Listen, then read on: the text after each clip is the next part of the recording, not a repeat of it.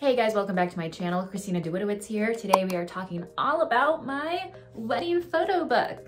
So I really wanted to make this video because I feel like when I was looking for options on a photo book, it was just kind of overwhelming because it's after the wedding and all you want to do is relax, and you stress out so much before the wedding because there are things you can't do until after the wedding. So for me, that was sending in my flowers to get preserved, sending in my wedding dress to get clean and preserved, and then ordering pictures and then sending out thank you cards. So it's just a lot of extra things that I didn't realize would carry over for so long. The first thing after thank you cards I was able to get done was my wedding photo book. So for me, some of the most important things about the wedding were getting good quality photos and a good quality video. As soon as I got my pictures in, the first thing I did was look through them and see which ones I really wanted to get a photo print of, and then which ones I wanted to put in my photo book. The one thing my photographer told me was to not get my pictures printed at Walgreens or CVS. And I totally agree with him. He is so right, because you spend so much money on good, high quality photos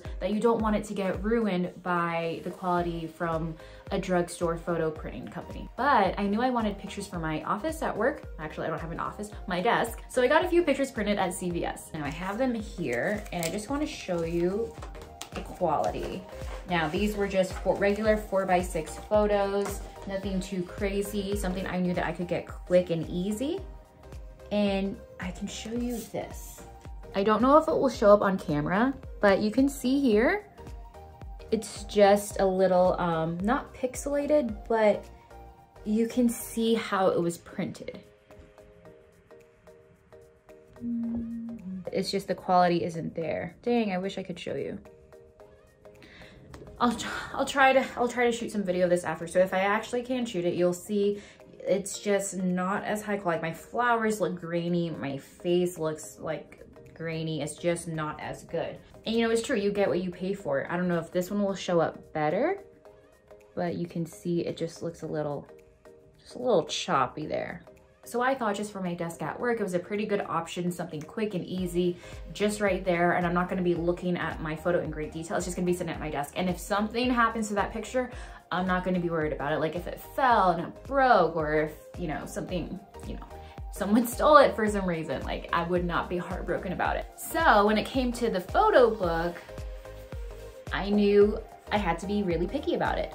Now, my photographer's website does have the option to print directly to a photo book, but I really wasn't happy with that because I didn't get a lot of control over the book.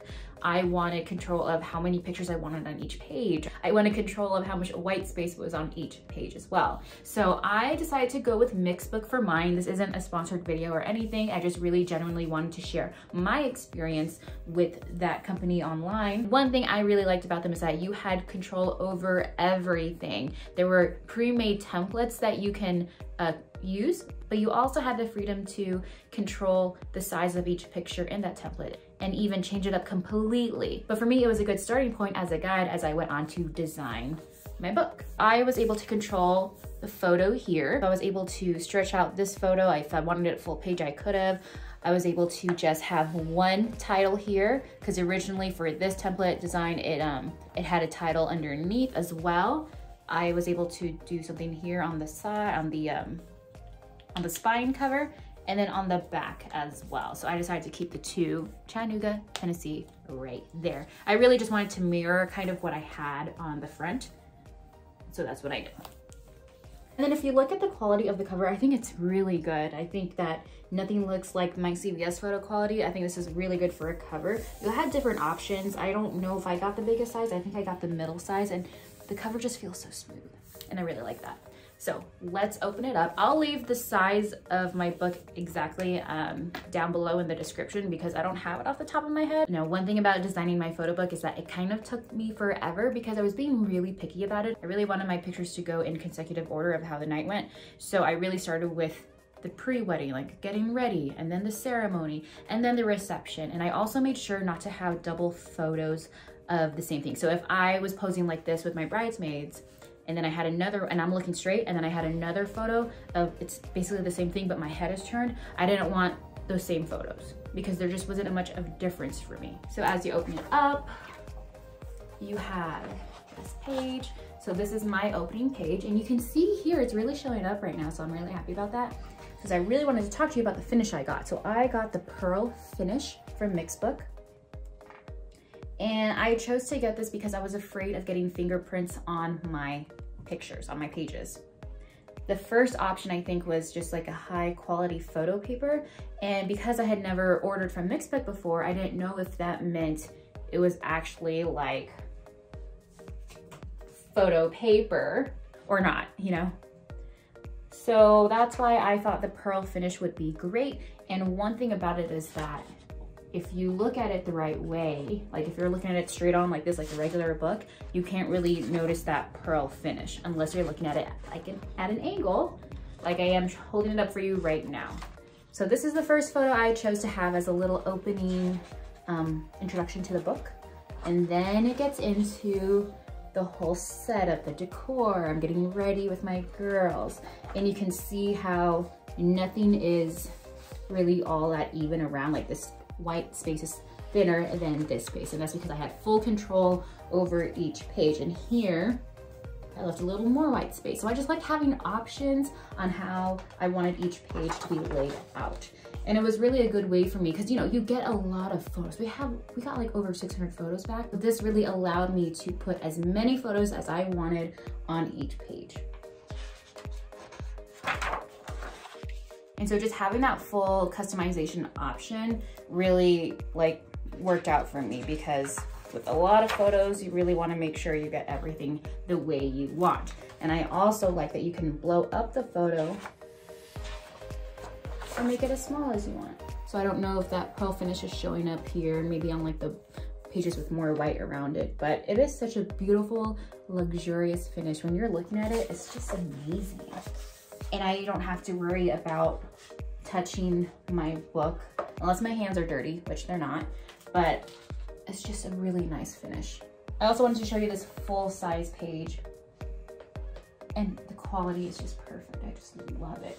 The pearl finish is really just an extra touch. And then after that, a few more pages in, towards the end, we get into the reception section of my book. So after all this, it's just the reception. And then to end it, so I think you always want to have a strong opening photo and ending photo. I just did two. They're different shots, but one's in black and white and one isn't. So I just really thought that was cool. And then my friend actually had this really good idea, which I had never even thought about. Leave a few blank pages. I think I left like maybe 5 blank pages, because I could write on each side. And my friend was like, use those empty pages to write about what you did each year.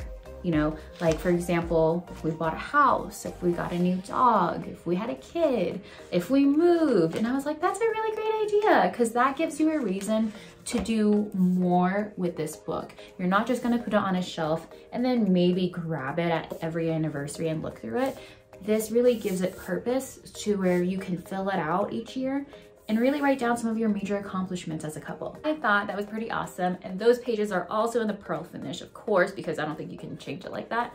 But I just thought that was a really great idea, and I'm so glad she told me that. So that is my photo book from Mixbook. Highly recommend. I mean, I haven't used anything else, but from all the sites that I browse and from actually playing with the tools, trying to fill out the template, this was the best option. And since we are officially in the holiday season, I think a photo book could be a good gift for anyone, whether it's your boyfriend, girlfriend, wife, husband, friends. Maybe you went on a trip with friends, you can fill it out. If you have some coworkers and you had a work event. A photo book is just such a good and thoughtful gift, I think. I mean, I love pictures, so if you know anyone who loves pictures and wants to capture those memories, but don't know which photos to print, put it together for them in a book. It's just a really good gift option, I think. Like, I personally would love a photo book. I just love photos. And since I ordered my photo book, they gave me a coupon code to share. So I want to share it with you all. You can get $20 off when you use my code. I'll leave it down in the description box below. That way you can save on any gift or even for yourself, which happens a lot with me. I swear, while I'm Christmas shopping, I shop for friends and family, and then I see something, I'm like, you know what? That's more for me. I'm keeping that. Either way, you can save 20 bucks. Now, the next thing on my list is to actually print pictures to frame. And part of the reason why I did my photo book first was because I couldn't decide what sizes I want for my pictures and where I was gonna put them around the house. You know, it was just, I just feel like those things take time and I just don't know. But I knew I wanted my photo book, so that's why I did that first. Oh, I also wanna show you something really cool. I got my wedding bouquet framed. Check it out. So nice, right? I absolutely love it, and I just found the perfect spot to hang it in. So I'm probably gonna do that today, but I just wanna show you that real quick.